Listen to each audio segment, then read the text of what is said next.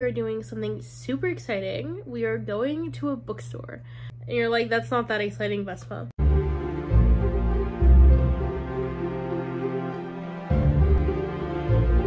Hi everyone, welcome back to my channel.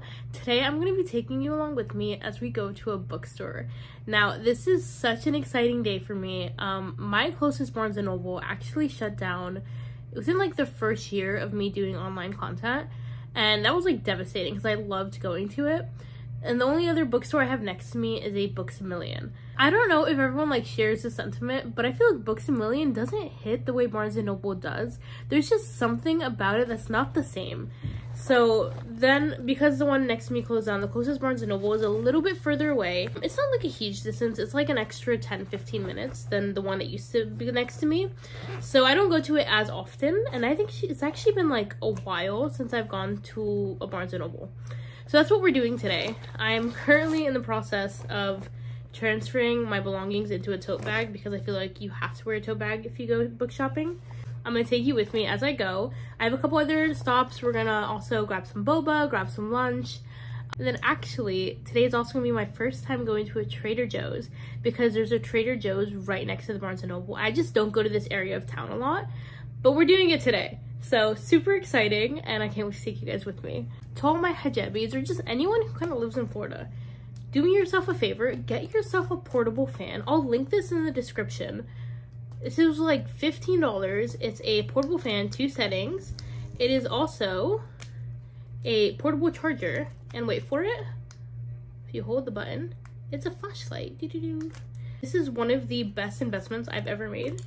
And this isn't like promo. I'm not getting paid or sponsored. I just really love this. I don't go anywhere without it.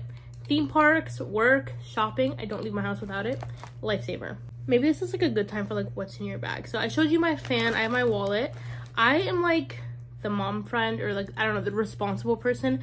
I always have wipes, tissues, band-aids, ibuprofen, contact solution, hand sanitizer, and a Tide pen. Also icebreakers, because I'm not a gum person. Like, I don't like gum because afterwards I'm like, where do I spit this out? So icebreakers are it for me. Also like my emergency inhaler, my AirPods, and lip gloss.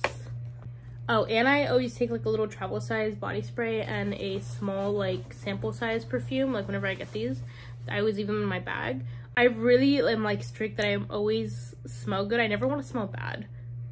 Anyway, this is a fit. Cute. I got this top yesterday and I think it matches well with like the beige pants. All right, let's get going.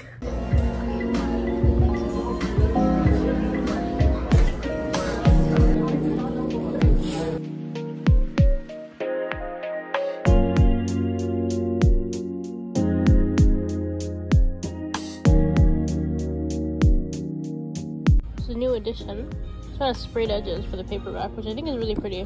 Yeah. This is a really cool cover. Queen Bee, and it's $3 off. This is like Bridgerton-esque. It's like super messy drama. I loved it. The hell are you looking up for? Next to Syrian Girl. Can we do it again? Next to Syrian Girl. I love finding books I know in Bookstore. It's like saying hi to my friends. Oh, my rage. Oh, Misfit in Love, the paperback. They have so many of them. That's so cool.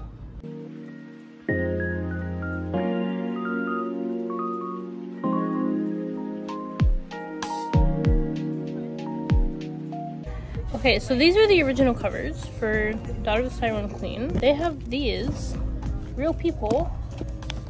Pretty edges. Why am I tempted to buy these? Found the only copy of Lemon Trees. It's okay. We found them with some books. Queens. 17? 17 right here.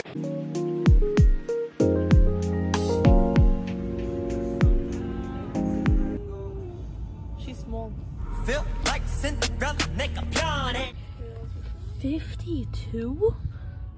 Does J-Hope live for himself?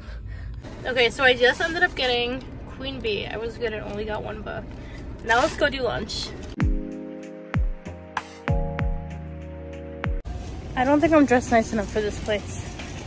Okay, I couldn't film in store, but we just finished. It was like what? We spent like 15 minutes in there. I will say it's a little underwhelming. You hear all these great things about Trader Joe's, and it was really nice, and they had really nice stuff. I can't justify spending money like that, right? Like, they have really nice things, but I'm like, there's better prices at other stores for bigger quantities. Like, I don't think, would you come here again? I don't think I'd come here again. I don't think I'd come here again. I think Aldi, Publix, I'm gonna stick to what I know. Let's show you what we got. So we got this like 10 instant coffee packets thing. This one was how much? $2.29. I paid $10 for 3 things. $2.29. I was like, this is decent. Let me try it. I like coffee. Then we got these frozen lemon bars. These were 12 of them. For $5. Not bad. And I have lemon bars, so we're gonna try it. And then I hear a lot about Trader Joe's snacks, so I got the cream and onion corn puffs. I don't remember how much these were. Those are $2.49. $2.49. Can I try this now? No, my God. We can go home. Don't use my car. Anyway, so overall review, I don't think I'd come to Trader Joe's again, but at least now I can say I've tried it.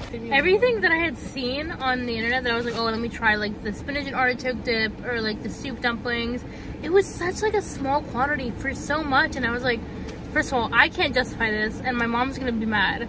So I'm an Aldi girly through and through. And that's my bookstore trip. I hope you guys had a good time, and I'll see you next time. Bye.